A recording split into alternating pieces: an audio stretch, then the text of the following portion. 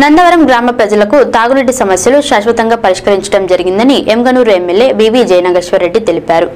BC కాలనీలో తాగునీటిని సకాలంలో నిర్మించి ప్రారంభించడం జరిగిందని ఆయన తెలిపారు.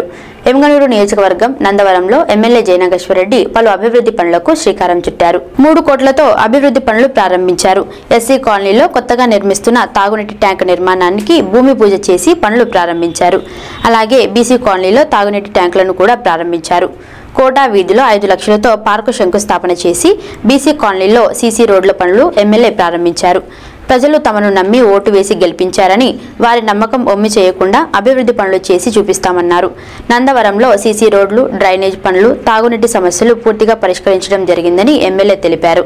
ఈ కార్యక్రమంలో టీడీపీ నాయకులు Madhavarao Desai, ముగితి Narasimha Goud, Nandavaram sarpanch రామన్నగౌడ్, MPP Narasimha Reddy, vice MPP Raghumurthy స్వామి, టీడీపీ మండల కన్వీనర్ నాగరాజు, కాసింబలి, ఈరన్న, జబ్బర్, మన్నాన్ సాబ్, తహసీల్దార్ ఈరన్న, ఎంపీఓ జయన్న, వెలుగు అధికారి రాఘవేంద్ర రాంబాబు పాల్గొన్నారు.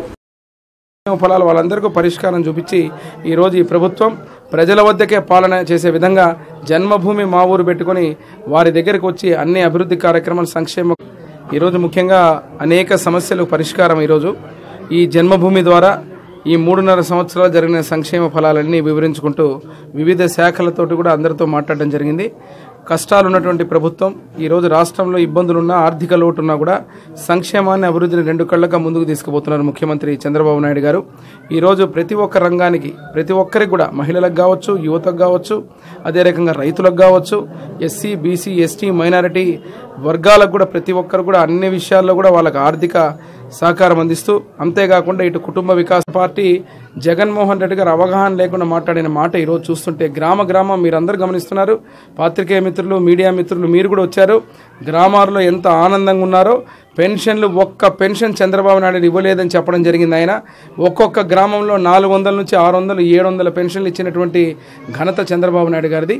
ఇట్లాంటి తప్పుడు ఆలోచనలు, తప్పుడు మాటలు కాకుండా ఒక నిర్మాణాత్మకమైనటువంటి సూచనలు ఇచ్చేటువంటి ప్రతిపక్ష నేతగా ఉండాలి తప్ప, భగవంతుడు ఈరోజు మీకు ఆ హోదాన్ని ఇచ్చారు.